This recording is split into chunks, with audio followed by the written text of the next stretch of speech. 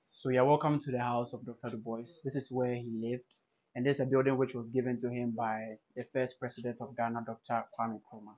So this is like a Pan-African home and a Pan-African area. Thank you. Okay, thank you. So you're going to walk me around here now. Okay.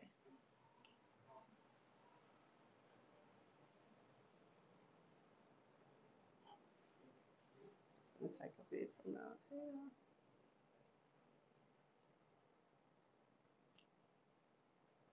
Upper bedroom. Upper So bedroom. what room are we in now? Okay, so we are here in the bedroom of Dr. Du Bois.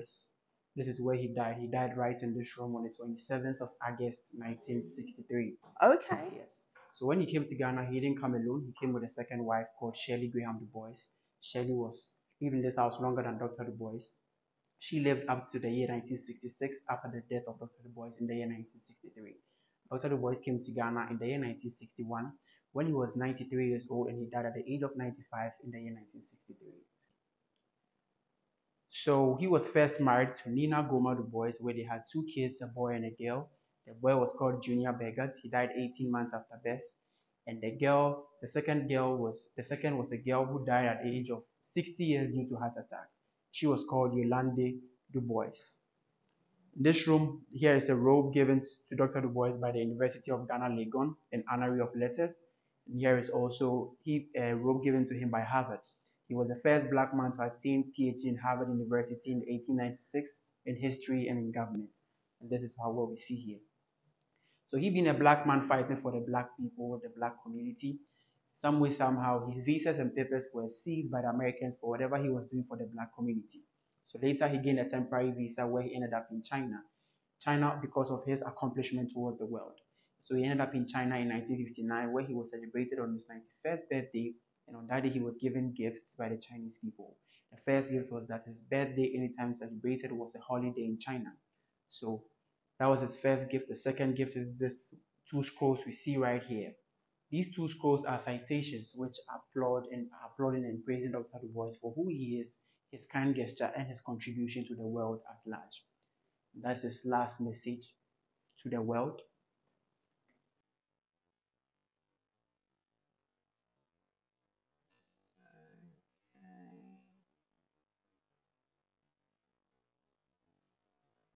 Sorry. This is the third gift. Yes, this is the third gift given to Dr. Du Bois. This embroidery we see here is an embroidery which is depicting who Du Bois is to the Chinese people. So they are saying that he's an old man by the white hair, a man of leadership by the staff, a man of peace by the deer, a man of charity by the seeds, and a man of wisdom by the two scrolls. So we have the meaning right here.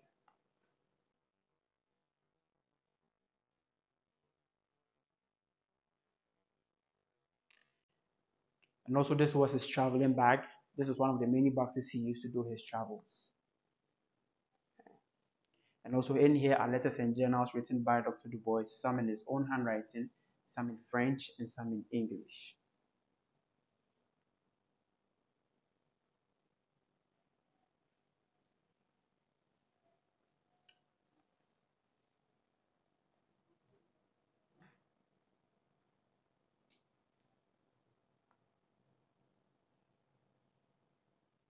And also in this glass is the main reason why Dr. Du Bois came to Ghana. Right. So he was here to edit all 54 countries in 10 to 20 volumes.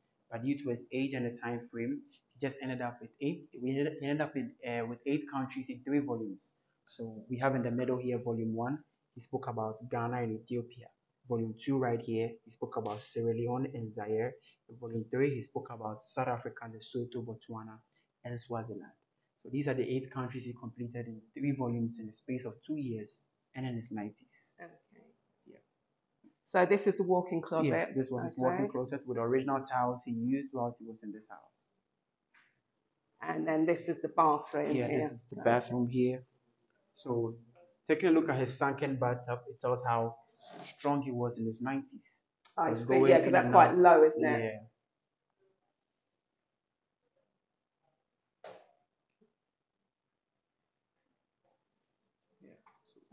This is his walk-in stick here.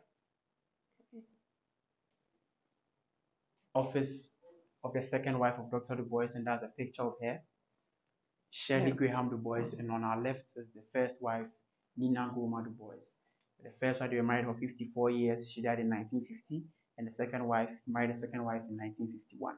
I see. Yeah, they all happened to be students of Dr. Du Bois. The first wife was a student of the University of Wilberforce College, and also the second was, So only a year apart. yeah, only a year Mm, ago. no This- comment. yeah, and the second wife was also a student from the University of Massachusetts. Okay. So because it's a woman's office, this room is dedicated to women. That is why we have pictures of women all over the I walls see. with their write-ups beneath them.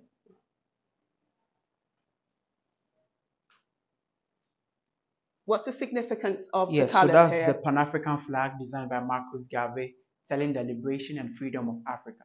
So the red symbolizes blood, the black symbolizes the people, and the green symbolizes the vegetation and wealth of Africa. So when you take a look at most of the national flags of Africa, some African countries, you at least see one of these colors in their flag. I see. Okay.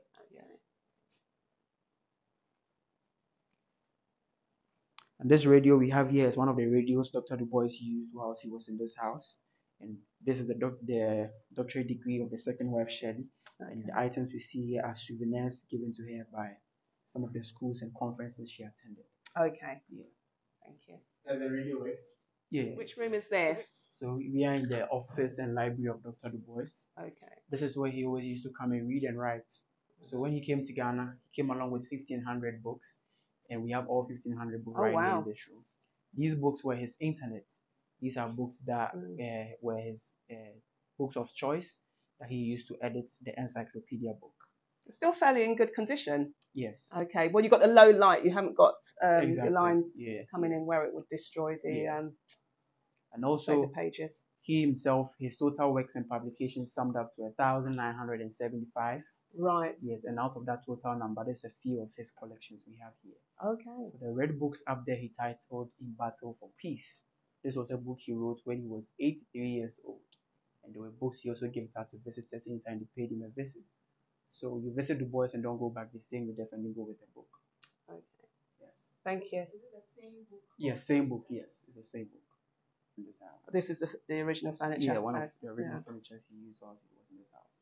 So his name WEB is William Edward Beghat Du Bois. Okay. Beghat. Beghat. Yes. Yeah. Okay. Right here is the dining area of the Du Bois. This is where they used to dine as a family. And behind these walls was the kitchen. So I see. anytime food was served, food was always served through this hole Oh, okay. right to this Yeah. area. Right. Yes. So that's a picture of Malcolm X with his second wife Shirley. Malcolm X came to Ghana in the year 1964 to see in Nkrumah on how best they can build the African Union. So later on, he passed by this house to visit Shirley. This picture was taken right outside the compound. Okay. That's Dr. Du Bois when he was celebrating his 95th anniversary. Wow. So this is Still the look good though. Egyptian wife of Kwame Nkrumah, Du Bois himself, the Yeah. second wife Shirley, and that is Nkrumah himself. Okay. That's a daughter of Dr. Du Bois from the first wife, Nina Goma Du Bois. She was called Yolande Du Bois. Right. And also this is Dr. Du Bois when he was being honored by the University of Ghana, Legon, in honoring of letters from the room we saw in his bedroom. Okay. And that's our very own Kwame Nkrumah, the first president of Ghana. Right. And this is also Dr. Du Bois when he was, upon his arrival to Ghana. Yeah. So that's him when he was 93 years old, the second wife. I see. Okay. This wood we have here is the original kitchen cabinet of Dr. Du Bois. Oh wow. And the doors we see here are original doors. The doors we Still see right holding strong. here. And the space we have here is the living room of the Du Bois. Right. Space right here is a living room.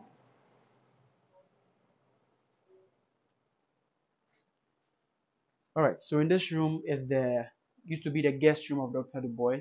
This is where he used to receive his guests, but it's now converted to a public library where it's open to everybody to come to do all kinds of research and writings. So in this room we have over 3,500 books. Wow. Yes, and we have some books here.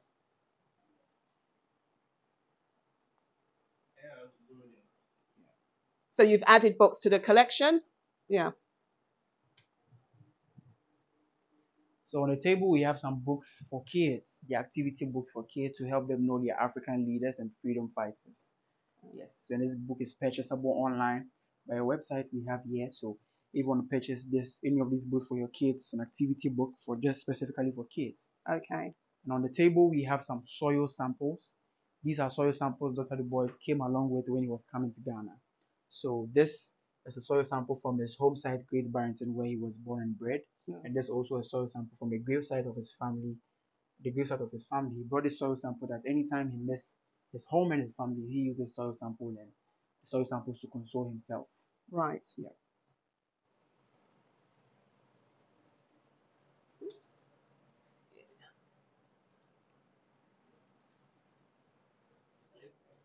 All right, so you are welcome to the seminar room of the Du Bois. This room is divided into two parts. On the stage, I give it to some civil rights and Pan-African leaders. Okay.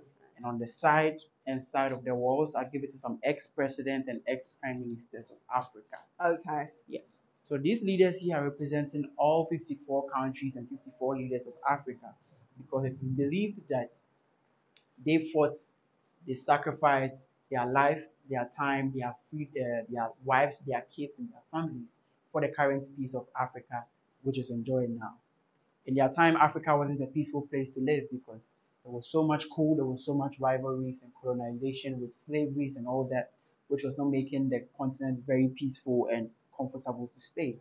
But they placed their life on the line and stood in the gap and did everything they could for us to have a better continent, Africa. So do you think it's more unified now? Um, it's 50-50, I'll say. Right. Yes, it's 50-50. So I know there's still issues, so There's still that's the reason issues. why I Yeah. asked. Yeah. So amongst all these men we have here, we have the only woman standing. She's called Sirleaf Ellen Johnson from Liberia.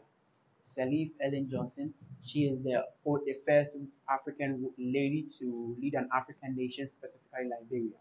Okay. The first female African president. And she ruled Liberia from 2006 to 2018. And she came right after the Liberian War. Yeah. We also have Muammar Gaddafi, one of the brightest minds of Africa.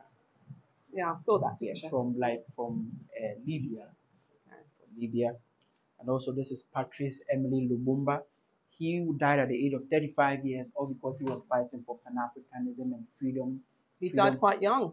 yeah, freedom in Congo. Congo used to be called Zaire. Right. Yes, so he died. He was killed by a firing squad, and later his body was placed in an acid. So his tooth was discovered just last 2020, which was left just with his tooth, Yeah. which was discovered last 2020 and was delivered back to his family. Yeah, so that was in January 1961 when he Right. was killed. That's our very own first president, Kwame Nkrumah, the one who gained freedom for Ghana and of Africa in the year 1957 on the 6th of March. Okay. And that is Benjamin Nnamdi Azikiwe from Nigeria. He was the first president of Nigeria. During this inauguration is where Dr. Du Bois met Kwame Nkrumah and he came about with the encyclopedia. That was way back in the year 1960. And Dr. Du Bois came to Ghana in the year 1961. Okay. Samora Moses from Mozambique, he was a president by then and he was killed in a plane crash, and up to now nobody knows what happened to the plane that caused it to crash. We also have here Ahmed Sekou Toure. Sekou Toure from Guinea, he was the one who hosted Kwame Nkrumah when he was when he had a coup, when the coup was planned against him. He was in China. Yeah. When the coup was planned against him, so he ran to Guinea and he became a co-president in Guinea. So Sekou Toure hosted him and made him a co-president. Okay. Yeah. And we also have here the longest reigning president of Ghana, Flight Lieutenant Jerry John Rawlings.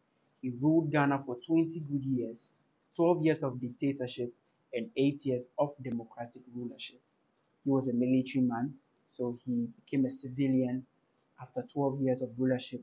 And he went to the normal years of rulership, that's 4 years, and he was voted upon again the next 4 years. So that was from 1981 to 2001. Okay. We also have here Emperor Haile Selassie. He was the first president to address the League of Nations. And also Ethiopia was the only country which was not colonized by any states. So because this home is a Pan-African home, that is why our windows are covered in all red, black, and green, which is the Pan-African colors. Okay. Yes. Thank you. That's a picture of Oh, the when he boys. was, yeah, when he was Yes. 4. When he was 4 years old. Okay. And also there's a picture of him That's him right here with his mates from high school. Okay.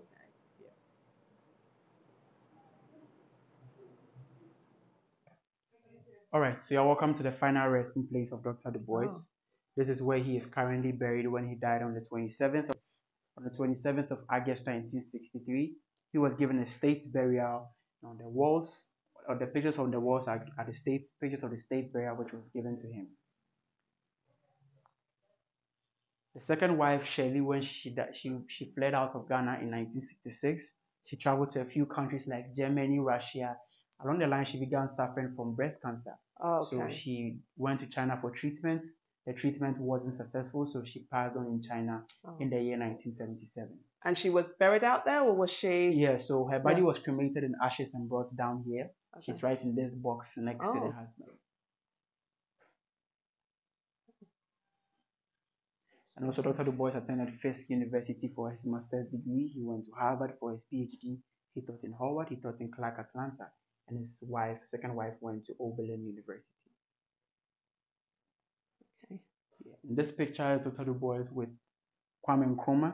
And this is also Kwame Nkrumah with Haile Selassie.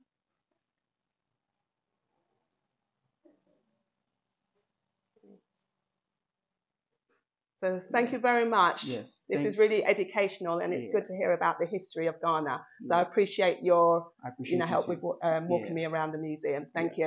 I appreciate that. Don't forget to hit that like button, share and subscribe. Thanks for watching.